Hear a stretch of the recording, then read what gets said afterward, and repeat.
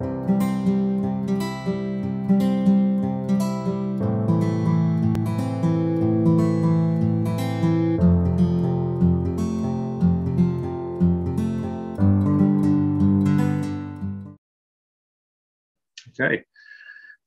Good morning and good evening, everyone.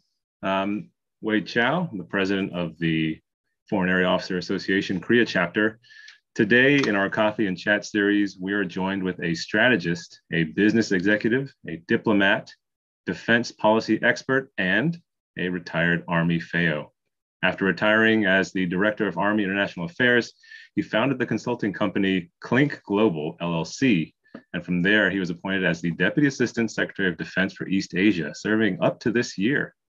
He is now advisor to the National Bureau of Asian Research, consultant to the Institute for Defense Analyses, and distinguished member and advisor to the Foreign Area Officer Association Korea chapter.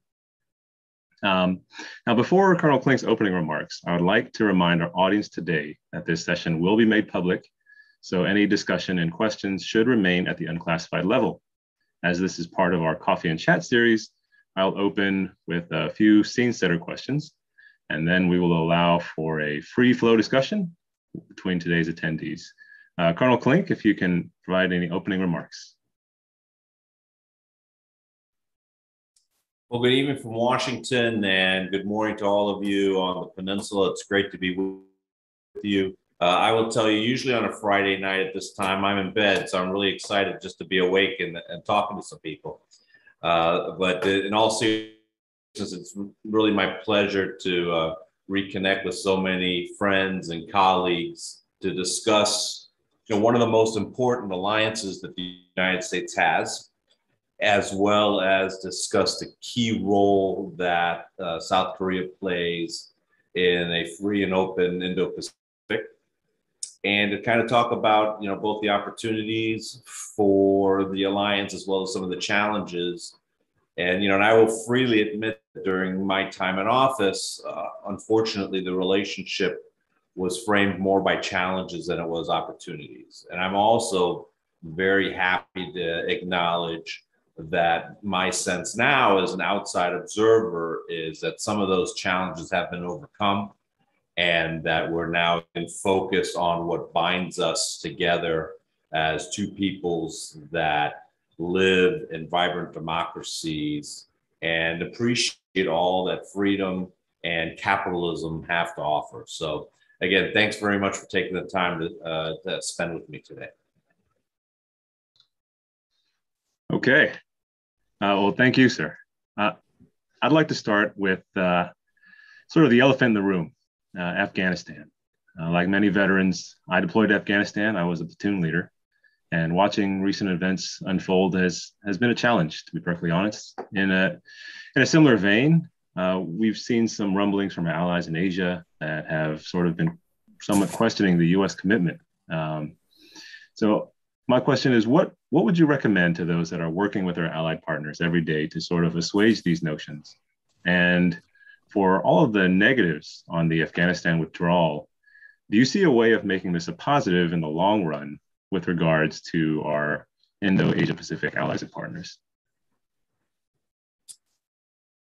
Well, I will tell you that I too have struggled with the events of the last 30 days or so, and that has only been underscored by the news that came out this afternoon here in Washington. That, unfortunately and tragically, we killed innocent civilians in Kabul in the aftermath of the ISIS-K attack at Kabul airport that killed 13 U.S. service members. I'll be honest with you, I have a very, very difficult time coming up with any silver linings associated with our withdrawal from Afghanistan. I will say to you up front that I was never an advocate for a complete and total withdrawal of U.S. forces from Afghanistan. I in the Trump administration, and I know it was President Trump's intent to pull everybody out. If I had been asked, I would have respectfully offered my voice saying that I think we should keep Bagram and we should keep a footprint there, both because of the counter-terror fight that will always be there, quite frankly, but as well as keeping a lily pad for our forces, in particular our intelligence assets, in a country that borders China and a country that borders, several states of the former Soviet Union. The withdrawal itself, I think, how we did it, in essence, I think it was a self-inflicted crisis. It didn't have to be that way. And I think it does cast a shadow on the stellar record of the U.S. military, frankly. And as somebody who retired after almost 30 years of service and served in combat myself when I was a young officer, I think that our forces were put in a position for political reasons that they did not need to be placed in. So again, I believe that there is really not much of a silver lining there. All that being said, the administration's narrative is that this will allow us to focus more on great power competition, particularly with respect to China. I will hold them to their word and their intent. I certainly support a greater allocation of resources to the Indo-Pacific, particularly as I witnessed myself that even though the Indo-Pacific was deemed the priority theater in the National Defense Strategy of 2018, strategy is budget and budget is strategy. And if you looked at the budget, it did not, particularly support that statement. I also believe COM consistently was able to be more of a magnet for resources because of whatever the crisis du jour may have been at the time, whether it was Iran or Afghanistan or Iraq, what have you. So hopefully that narrative now will shift so that Admiral Aguilino will be able to get the types of resources that Admiral Davidson did not get.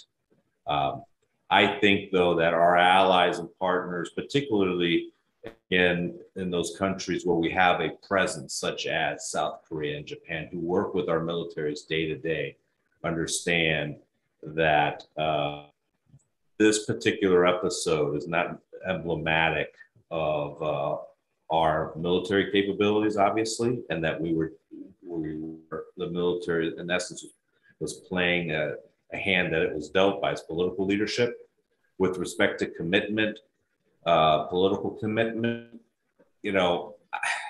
Again, Afghanistan and the Ghani government of Afghanistan is not the same as our treaty partners in the region.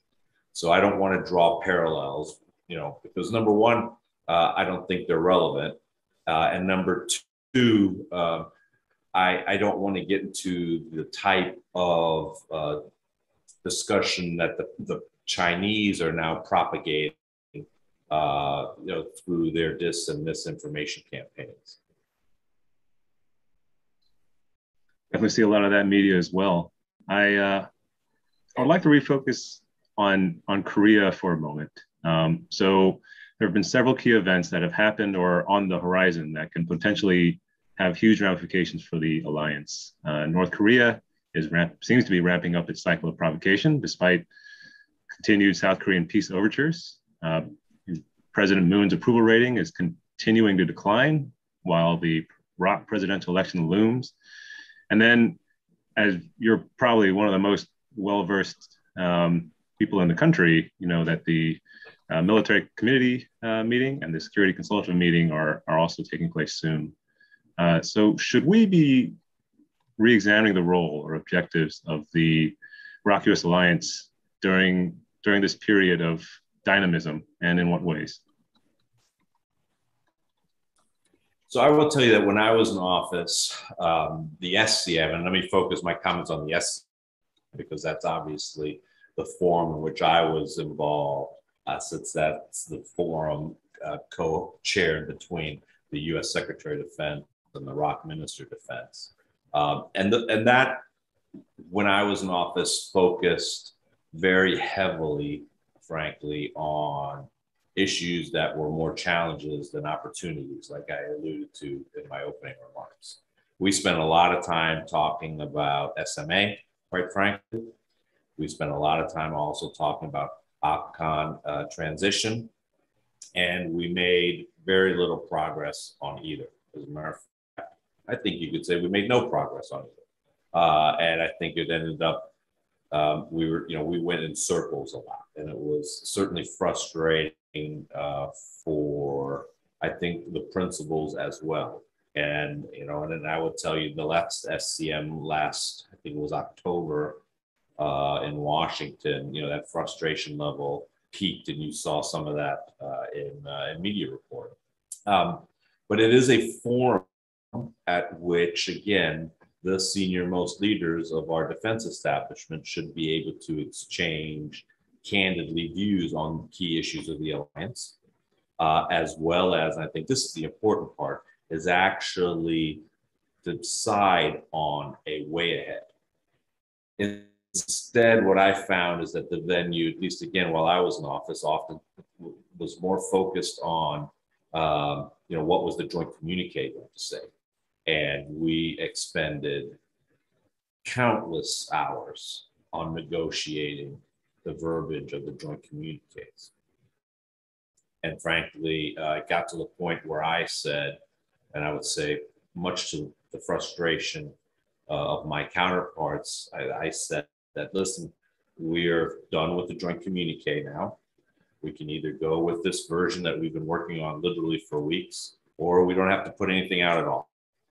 And because the reality is, in the United States, there is no particular audience for these joint communiques. Nobody, frankly, except for those Korea watchers, would even notice if the document wasn't published. But in South Korea, obviously, it was different. And that's why this was something that was certainly of much greater significance for the South Koreans than it was for the United States. So, but back to the substance. OPCON transition was obviously, again, something that was a focal point for us, as were other issues such as training and readiness, access to the THAAD site, and of course, talking about the DPRK and talking about varying approaches to the DPRK. And you mentioned the South Korean overtures that have been regularly, consistently, constantly blown off by Pyongyang, almost, frankly, embarrassingly so. And now we find ourselves, it appears, at least if the events of the last week or so, an indication that the DPRK is ready to perhaps again tease the outside world with a new provocation cycle, perhaps. Although there are certain things that were, I think, interpreted by the DPRK, and for good reason, as red lines by the United States that they have not yet crossed. So whereas, there are many observers who would argue that in the previous several years, the DPRK has been able to continue its military modernization. There are other voices that would say, yes, but there are certain things that at least we have not publicly seen yet, and hopefully, we'll be able to continue to keep a lid on this. So that, again, takes us to the upcoming MCM and SCM. And again, the MCM is usually the day before the SCM. So there is some overlap, but the MCM, again, being the military, the senior uniformed leaders engaging. But at the SCM that's coming up, what I, as an outside observer now, will be interested to see is, in fact, how is the DPRK being characterized? Is there anything that's going to be mentioned, or what is going to be mentioned about OPCON transition? I think we all know that it was President Moon's objective for OPCON transition to occur before his term of office ends. I don't think that's going to happen, quite frankly. I don't think anybody thinks that's going to happen. But I will be interested to see, is there something that's going to come out of the SCM that could potentially serve as a legacy item for President Moon.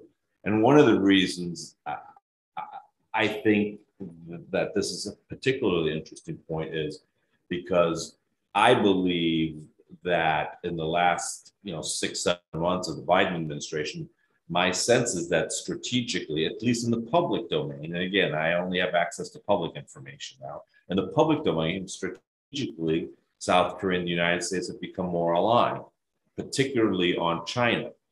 So if you think back, for instance, in the, late winter, early spring, when Secretaries Austin and Blinken traveled first to Tokyo for 2+2, and if you read the joint statement that came out of that meeting, it was very robust, and it called out the Chinese pretty squarely.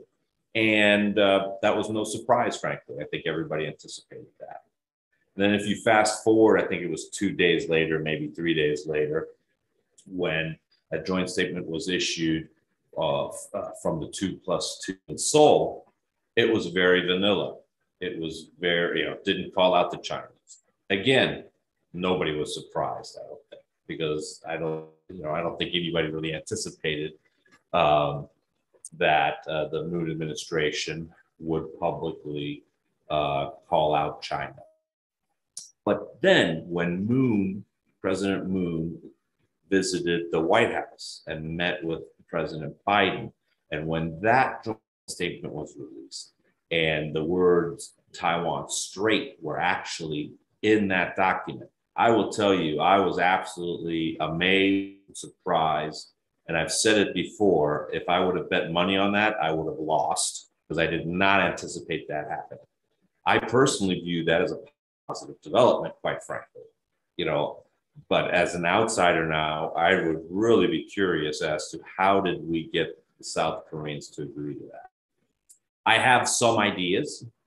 So, part of those ideas are perhaps based on the fact that I think the South Koreans probably, there's a little bit of, I guess you could say, competition perhaps, but, when it comes to U.S.-Japanese relations and U.S.-South Korean relations, and that the South Koreans perhaps thought that, particularly since Prime Minister Suga was the very first foreign visitor that President Biden invited to the White House for a visit, that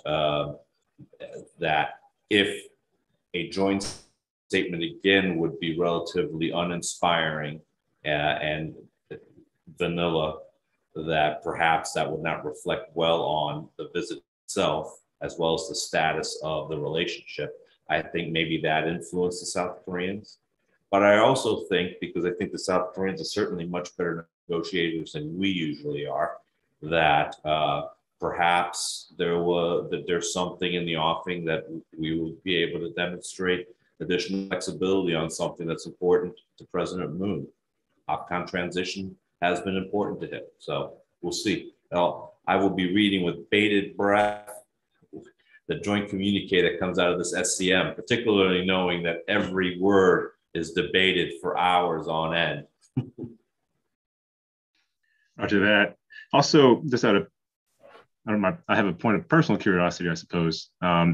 If the majority party in South Korea, given all of the political turmoil, may want to make use of sort of these all-time low public favorability ratings towards China as well. But speaking of which, there's another interesting development that you and I spoke about previously, which is the AUKUS Trilateral Security Pact. Yes. I think for most of us freedom-loving people, this is a pretty welcome development. However, do you see this as potentially devaluing our bilateral Pacific alliances or the Five Eye community? And also, how do you think we can take advantage of this in the Indo-PACOM region? So overarchingly, I think this announcement is an exceptionally positive development, because quite frankly, I think it's something that people didn't expect. I certainly don't think the Chinese expected it. And again, the reality is we cannot compete with the Chinese dollar for ship for ship, airplane for airplane. So our competitive advantage is our alliances, is our partnerships, and being able to now work with the Brits and working with the Brits to provide the Australians with the capability that they did not have before. That given the time and space challenges of the Pacific, it's certainly not a game changer, but I will tell you it significantly complicates Chinese calculus. And I think that is, again, a phenomenally positive development. To your other point, I mean, in essence, this trilateral alignment or club is now, I think you could say, the most exclusive club of nations.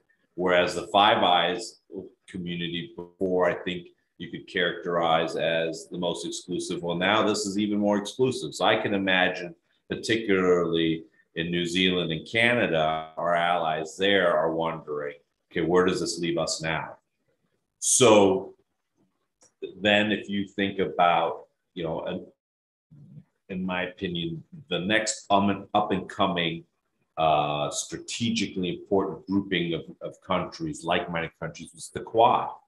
So again, in the Quad, you've got the United States and Australia, who are then also members of the Five Eyes and members of this, and I don't even know how to pronounce it yet, ROK and U.S.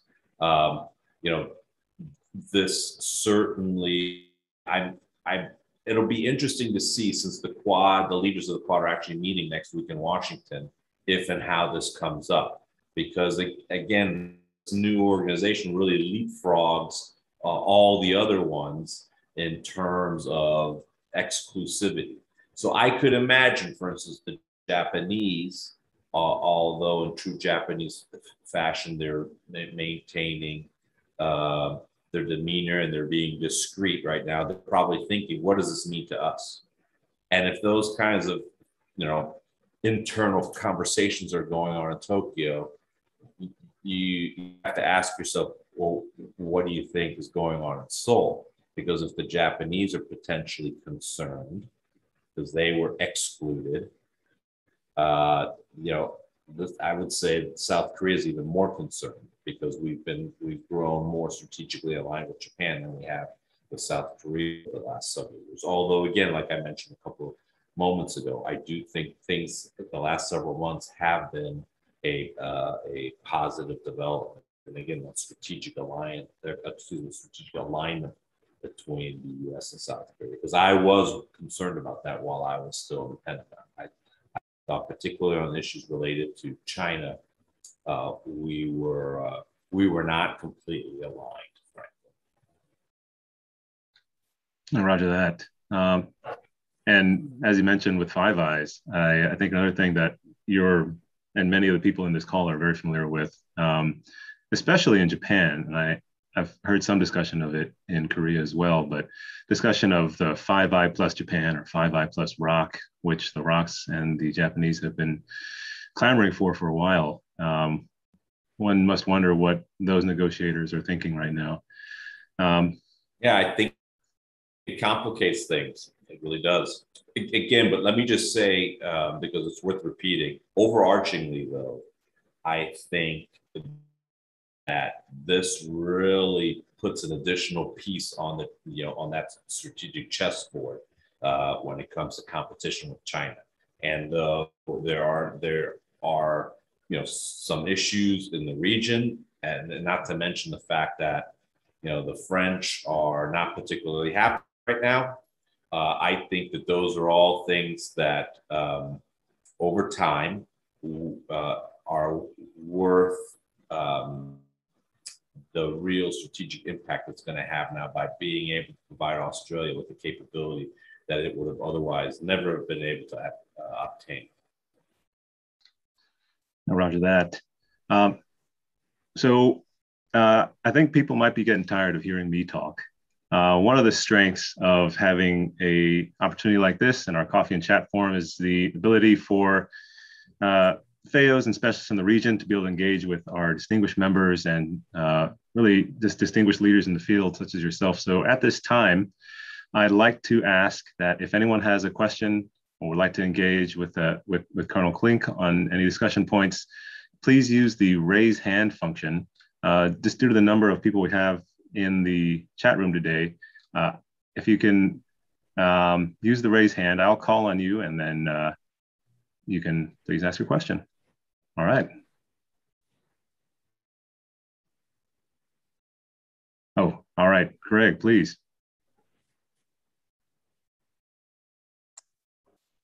Yeah, thank you very much, sir, for your remarks so far. I'm Lieutenant Commander Greg Pavone, speaking to you from my apartment here in Seoul. Forgive me if you hear my daughter in the background. I am the action officer for U.S. bridging and enduring capabilities as a part of the COTP, Conditions-Based Afghan Transition Plan. I'm really asking, sir, for, if you could, some real-time advice and insights. So we have the KID coming up in 9 days. Next month is going to be the final PMC before the MCM-SCM, and then MCM-SCM probably November 10th. So I've been working bridging and enduring for the last almost 2 years, and I'm continuously vexed by this issue. So we're talking about dozens and dozens of capabilities that 15 years of joint communiques have said the U.S. will provide bridging and enduring capabilities to the ROK. And we're talking about billions of dollars worth of capability as well, that I have heard senior leaders say this is treaty level stuff. This is treaty level stuff. So that's on the one hand. And then I also see on the other hand, the ROK investing in F-35s, submarine launch ballistic missiles, aircraft carrier, kind of, they're a sovereign country, they invest in what they want. The US wants them to invest in, I would say, fight tonight things, like, for example, the list of bridging and enduring capabilities, which we consider as ROK shortfalls. So I guess and then last point, problem that I've experienced is that there's a lot of overlap between the critical military capabilities, which they must acquire before Afghan, and the bridging and enduring capabilities, which they do not have to acquire before Afghan. But there's an effort right now from the ROK to decouple them. Let's just do the CMCs and let's not focus on bridging and enduring. So there's an incredible amount of political pressure right now for this SCM. It's the last one of the Moon administration to get something, as you said, accomplished. Do you have any general advice, guidance? I'm literally going into work right after this to work this issue. Do you have any general advice, guidance, insights as you work this in your time as DASD, sir? A combination of caffeine and Tums. Make sure you have bottles of each in your office. So the political pressure is what's key, okay? Because at the end of the day, I can imagine what the political pressure is from President Moon onto Minister Suh. I don't really know what political pressure, if any, there is from President Biden to Secretary Austin, okay? I will tell you again, for us, it was pretty steadfast, okay? It was pretty steadfast. I mean, there was a unanimity amongst the civilian and uniform leadership within the department that we were not going to take any shortcuts. This is what we and the ROKs agreed to. We agreed to this. We signed on the dotted line. We're not going to change that. And there was constant pressure, from our interlocutors to, in essence, exploit whatever seams. Oftentimes it was, seams in language. That's why those joint communiques are actually important from the perspective of the Koreans, if you agree to certain language, that the Koreans will use that to their advantage. That's why I was never a big favor of communiques, because they did nothing for us, frankly. And I really attached importance to them, other than ensuring that it reflected accurately the U.S. position, and I would not compromise on that. So, part of the discussion, though, at the more strategic and at the political level has to be, or has to include, South Korea is what, the number 10 economy in the world based on what the World Bank or IMF, something like that. And whereas, we're treaty partners, we're allies, and we're committed to, each other's mutual defense. So there is a role for, these enduring and bridging capabilities, but there can't just necessarily be the expectation, particularly in light of the fact that the South Koreans are putting so much money into those types of capabilities that you listed that are frankly not part of COP, and that are developed, in my opinion, in part to support an indigenous defense industry, which I get. Every democracy goes through that. I get that. I understand the political imperatives here. And also certain things that I would actually characterize as prestige weapons. So, so this is where that dilemma occurs, where, if I were for my, South Korean, getting some feedback here. I would say to my Korean interlocutors, it's very difficult for the United States, given its global responsibilities and given, the attention that American voters, American taxpayers pay to our defense commitments and to our defense budget, that we can just indefinitely provide all these things at the same time as you are consciously making decisions to invest in technologies and capabilities that do not advance OPCON transition. So I have a silver bullet for you.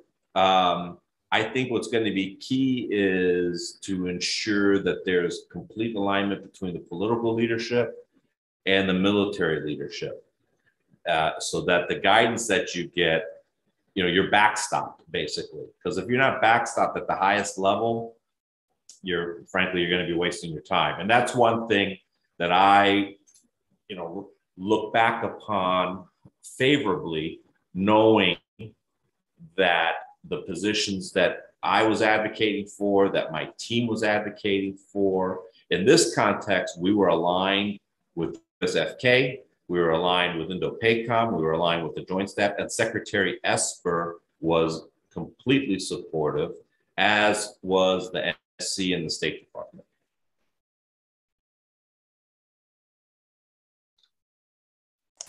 Thank you, sir. Sure thing. Okay. Follow-on questions from the group. Okay. Well, I sort of have a question, I suppose. All people might be thinking of one. So something that a lot of FAOs are thinking about these days is you formerly oversaw the Army FAO program. You've probably heard of some recent changes, assignments, the marketplace, and then most notably transition to an overarching Indo-Asia-Pacific FAO to be realigned into one area of concentration. Just what would you say as far as advice would be for FAOs that are in the region, or for FAOs that could be in your former position, on how to most effectively implement or adapt to this change? So when I heard about this, frankly, I was kind of disappointed, to be honest with you, because I think, and and remember, I've been out of the Army for about 6 years now. I was a year group 89 officer, so things were definitely different. But I will tell you what made the Army's FAO program the gold standard was the expertise that was founded in our training education, namely language, grad school, in-country or in-region training, coupled with repetitive assignments in our area of concentration, so that you could, with a straight face, self-describe yourself as, I am an expert in, name the region, name the country. My concern with this with this programmatic change is that you're diluting that expertise, because all of you know that someone who is a Korea expert is, going to Indonesia is something completely different. Going to Bangladesh is completely different. Going to China is completely different. And whereas you could make the same argument in Europe as well, I think is more striking in Asia than it is in Europe. And this is coming from a guy who spent, 15, 16, 17 years in Europe. So I don't think this is a positive development. My assumption is that this was driven by resource issues and by promotion statistics. And those are things that have always been challenges throughout the history of the FAOA program. And, there are no easy answers, quite frankly, when it comes to resource limitations and timeline issues and who's getting promoted and who should be getting promoted. And as someone who now is, no longer responsible for managing, a core of, I think we had like 1,200 or maybe 1,300 FAOs at the time. It's almost as if it's Groundhog Day all over again. Because when I've talked to folks, including general officers that are FAOs, the challenges that the FAO Corps has today in manning and in training dollars, it's the exact same stuff that I fought for a decade ago, which is disconcerting, frankly. So, but my overarching advice to every officer, and I've always said this, and for some of you that maybe remember me from when I was a proponent, I used to go out to Monterey, and I think it was twice a year, and talk to all the new FAOs coming to DLI. I always said, it doesn't matter what job you go to, do the best thing you possibly can. Because frankly, we all work under this assumption that there's some good jobs and there's some bad jobs, and you want to obviously get the good jobs.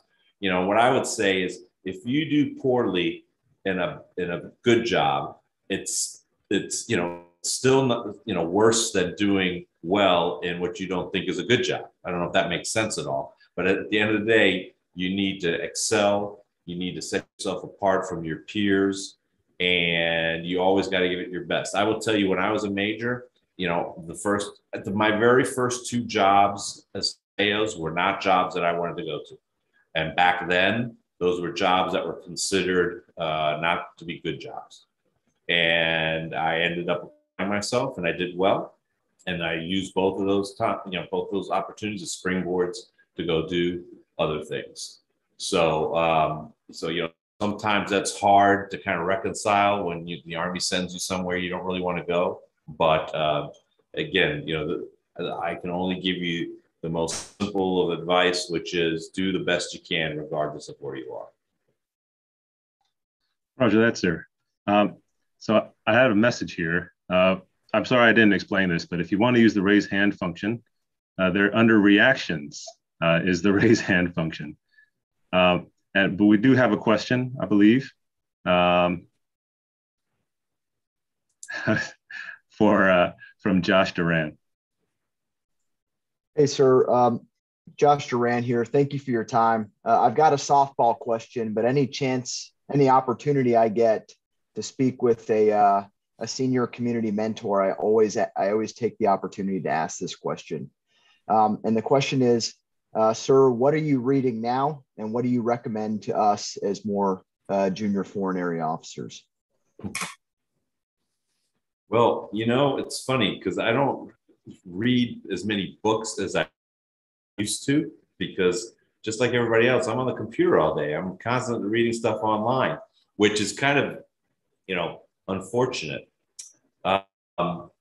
So when I think about the last book that I read, actually it is, I'm looking at it right now, although I can't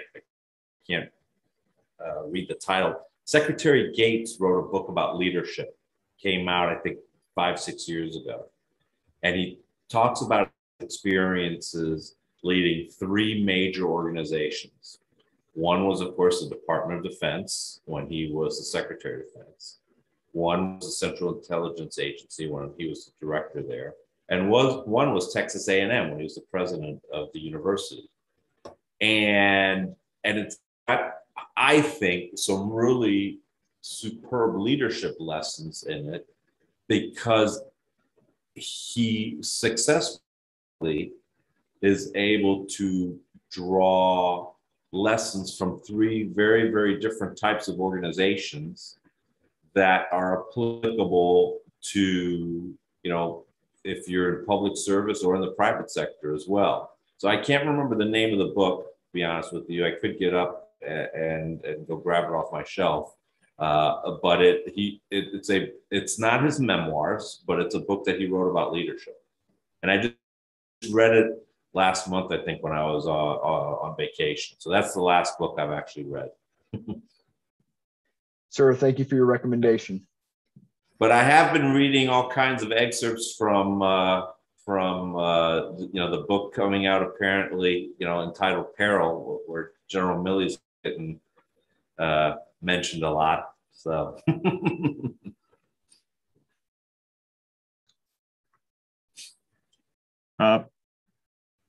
Before I try to seize on that opening, is there any other questions? Okay, sir, knowing that it's a very sensitive topic in the media right now, is that something that you'd be comfortable commenting on? So I'll share with you the comment I made, I think, on LinkedIn. In any great work of fiction, there are always some kernels of truth. So, I think that my overarching comment would be, I believe that General Milley has made himself to be a political leader more than just a military leader. And I think that started in the Trump administration, it's continued into the Biden administration. And I think that's why you're seeing this type of attention to what he may or may not have said during calls with a Chinese military leader. So I'll leave it at that. In general, at the strategic levels of policymaking, do you think that there are, obviously right now, a lot of scrutiny is being paid on the disadvantages of having a politically oriented leader, but would you say that there are certain advantages to having politically savvy leaders in strategic positions as far as military are concerned? Well, being politically savvy is different than being political. So obviously, if you're a senior leader, a senior uniform leader here in Washington in particular, it's important to be able to get the support of the political establishment, whether it's your civilian leadership within the Department of Defense or in the White House itself, as well as being able to get support on Capitol Hill. So that, so I think being politically savvy is important. Being political is a little different in that. And again, I don't necessarily want to, share all of my personal opinions on this matter, but I think there is a difference. So for instance, I view General Dunford as a senior military leader who was politically savvy, but was not political. And I think he represented the institution particularly well. Not to say that General Milley hasn't, but I think you can draw some distinction between how General Dunford and General Milley were viewed, basically based on how they engage on the public stage. Much of that. Sir, I hope you get invited to discuss this topic on one of our mainstream media sources. For the next question, I see a hand from Tom. Yeah, thank you for your time, sir. I hope you don't mind if I ask you a more China-oriented question. What do you think the biggest factors are in Beijing's calculus towards Taiwan right now? And how do you think those have changed over the past year or two? You said towards Taiwan. I missed the verb before that. What do you think the biggest factors are in Beijing's calculus towards Taiwan? Okay. So let me tell you what I think has changed. What has changed is the emergence of Xi Jinping as a paramount leader, unlike anyone since Mao Zedong. So whereas, after Mao's death in the mid-70s, the leaders that came to the fore still operated, on the one hand, based on consensus. Consensus again among a small group, obviously standing committee of the Politburo, abided by Deng Xiaoping's maxim of basically, bide your time and keep a profile. Xi Jinping has jettisoned all that. So his first several years in office, he focused on purging any potential rivals, and he's now become really an unparalleled leader in what was already an autocratic system. And I think we're going to see next year at the Party Congress that he's going to be installed for a third term as the General Secretary of the CCP, President of the People's Republic, and then, of course, Chairman of the Central Military Commission. So what's changed is that it doesn't appear as if there are many dissenting voices, if any, left, and that he is trying to extend party control, but not just party control, but party control through the prism of Xi Jinping thought onto every aspect of society, including the economy now as well, where, if you just look at the last month, for instance, there's been new laws that have been passed regarding Bitcoin and just all kinds of stuff where before the party and the state would allow a certain, not necessarily freedom, if you will, but a certain amount of decision-making that was not necessarily influenced by the party or the state. Now, the party and the state are just permeating every aspect of Chinese society and economy. With respect to Taiwan in particular, my concern is that he, based on what he's calling the rejuvenation of the Chinese people, is viewing Taiwan as the last thing to accomplish, in essence, and that he wants to be able to do it on his watch, and that he wants to be able to have this as his legacy.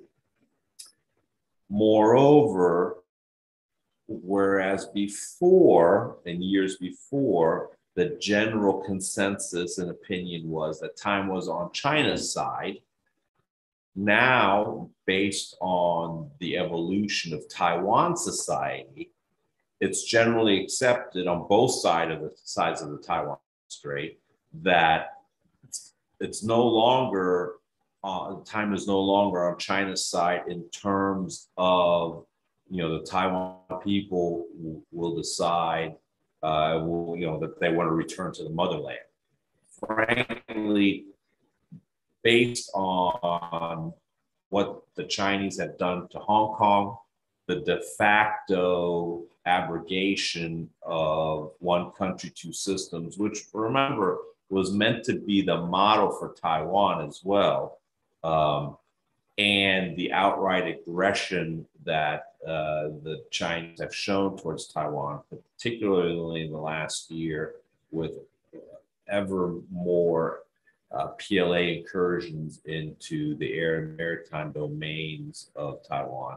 It's crystal clear in Taiwan, your average Taiwan citizen, that, what awaits if China absorbs Taiwan. And nobody wants that. I mean, if you think about it, if you've grown up in Taiwan and, you're living basically in what's truly a beacon of democracy, a country, I shouldn't say country, but a place, I guess I can say country, not in the government, a place that evolved peacefully from autocratic rule. Let's remember, the KMT ruled Taiwan under martial law for decades. There was a peaceful evolution to a democratic state where now you have, a place that's run by a woman president. That's a big deal. A national assembly that has one of the highest percentages of women, female representation in the world. I think the only place in Asia-Pacific that has enshrined in law LGBTQ rights, absolute freedom of expression, freedom of the press, freedom of religion, freedom of assembly. How can people go back? I don't see it. And polling supports this. Whereas previously, polling that occurred, Taiwan citizens identified more as being Chinese.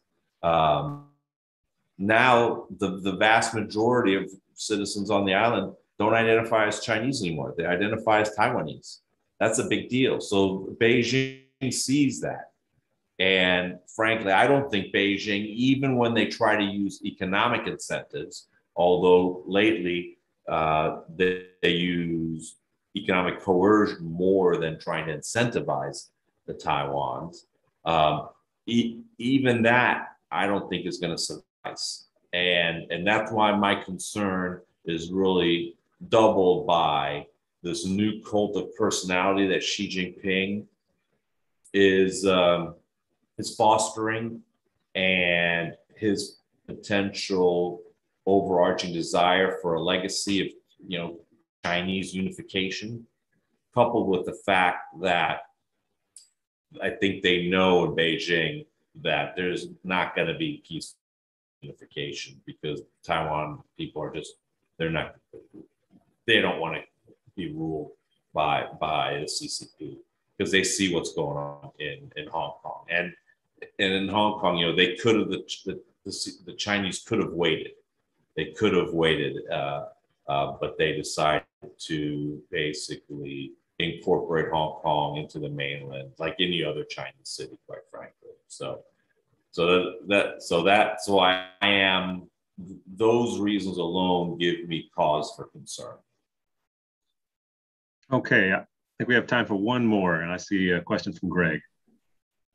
Yeah, sir, just as a follow-up to that, I seem to remember from Admiral Davidson's March report to this Senate Armed Services Committee that I think he said within 5 to 6 years, he predicts a Chinese move to annex Taiwan. And with all that said, thank you so much for that. How do you think the U.S. should respond if China does, be it an amphibious assault or be it with cyber attacks, if China does make a move under Xi's time to seize Taiwan? How should the U.S. and our allies respond, and what should we start doing now to prepare? So just to clarify a little bit, I don't think that Admiral Davidson predicted that would actually occur. I think what he stated was that this is a particularly dangerous time given PLA modernization efforts, and that within that period, they could very well self-assess that they would have the capability to successfully launch offensive action against Taiwan. So that being said, a couple points. So as far as I'm concerned, this is not just about Taiwan. Okay, this is about the free and open Indo-Pacific. This is about our role as, frankly, the leader of the free world, and our credibility and our commitment to our regional allies as well as to our allies and partners globally. If Taiwan were to be ruled by CCP-led government in Beijing, that would in essence mean that they have now the dominant position in Asia Pacific. Because quite frankly, if they obtain Taiwan, in the first island chain, I, for instance, could not foresee that happening successfully without an attack on Japan as well, because I think the defense of Taiwan really equals the defense of Japan, and we have a treaty obligation to Japan, obviously. We don't have any treaty obligations to Taiwan. We've got the TRA, and depending on how you interpret the TRA, the Taiwan Relations Act, some say it means we would come, to their defense. Some, quote the TRA saying that it commits us to providing self-defense capabilities to Taiwan. So, you can interpret it in different ways. That being said, though, again, the TRA's legislation, which some would say is actually more powerful than a bilateral international treaty. And if there's actually one issue that has widespread bipartisan support in DC, it is Taiwan. Now, not Taiwan independence, but Taiwan autonomy and Taiwan status quo. But to your question of, the military aspect, and it goes to deterrence, frankly, I think the very first thing that has to happen is Taiwan needs to demonstrate a commitment to its own defense, okay? And they are doing, many things right. And as a matter of fact, I saw an article today that discussed increases in the Taiwan defense budget, which is great and frankly needed. Taiwan defense budget, I think, is like 2.1, 2.2% of GDP. That's not enough for a place that faces an existential threat. But it's not just about money. It's about what do you spend the money on? And in my opinion, they have not, the Taiwans have not prioritized the types of asymmetric capabilities that they need. So that's important. Moreover, my concern as well is that structurally they have not made the types of reforms required, reforms to the reserve system, to focus more on a territorial defense model, which again, would, if the Chinese, in my opinion, are basically focused on getting a lodgment on the beach and then pushing in and defeating the Taiwan armed forces. If they had to worry about every Taiwan citizen, having some sort of military training and, a rifle in their basement or a javelin in their garage, whatever, I think that would complicate PLA calculus. And something drastic like that is required, frankly, because whereas, again, polling data shows that your average Taiwan person is willing to fight for Taiwan. If you ask them, though, are you willing to serve in the military? The answer is no, because your average person just doesn't want to join the military in Taiwan. That's got to change, okay? That's got to change. And what I've said to Taiwan counterparts is that, we, the United States, don't need to be a model for you, okay? There's certain things that may be applicable from us from a societal perspective, from a military perspective, but there are plenty of other places in the world where you can draw lessons learned, whether it's Finland, Switzerland, Israel, Singapore even, to be able to build a robust territorial defense that incorporates your citizens. These are things that I think are integral and essential to an effective deterrent. And God forbid if that deterrence fails, actually being able to hold out long enough so that the international community can come and help. Okay. And I think that the more Taiwan does to demonstrate its commitment to its own defense, the greater the likelihood is that the international community, not just the United States, but other countries, will come to Taiwan's defense. Thank you, sir. Sir, just as we're about to really get some interesting conversation, we are at about time. I'd like to offer you the chance to provide any sort of closing remarks. And then if you're available afterwards, I did get some direct messages asking if you'd be willing to ask a couple of questions after recording is stopped. Sure, happy to. Okay. Well, again, thanks very much for the great questions. I appreciate it. You know, I mean, my overarching opinion now, after I've been out of office for about 9 months, almost 9 months, is that the trend lines in the U.S.-South Korean strategic relationship are positive.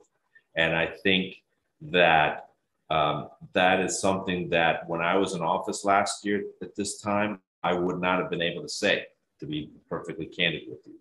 So I'm very happy to note that it appears that there's a greater strategic alignment, you know, particularly with respect to the challenge that China poses to all of us in the region. So I am looking forward to seeing what comes out of the SCM, just like all of you are.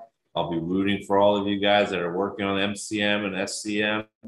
You know, just remember that the pain that you'll be enduring leading up to and during, it will be fleeting compared to if you agree to something that'll be held against you afterwards.